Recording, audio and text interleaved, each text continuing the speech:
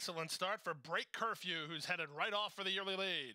Farfalla comes away between horses. Wildwood's Beauty on the outside. Widest of all is Katie Lee. Then back to Oramore, and the early trailer is Brucia Laterra.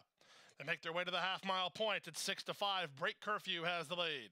In the two-path, Wildwood's Beauty is there second. On the outside, and Katie Lee third. Just like last time, Oramore took a while to find her feet. She's now racing into fourth, ahead of Farfalla, who's fifth, and the trailer is Brucia Laterra. 22 seconds for the opening quarter speed. Around the far turn they go.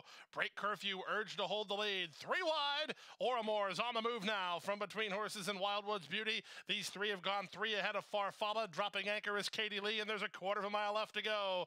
Break Curfew fights to hold it. On the outside, Oramore going with good strides on the outside. In between horses and Wildwood's Beauty through a 45 and 2 half mile. Here's Oramore. Oramore now kicks away at the eighth pole. She leads by 3. Second is Wildwood's Beauty. Break Curfew is next. A late run from Brucia Laterra, but Oramore will push her record to 2 wins from 2 starts. She runs up the score late for Star Ladies Racing and wins by 5. Second, Wildwood's Beauty. Third was Break Curfew, and fourth was Brucia Laterra in 1:10 and 4.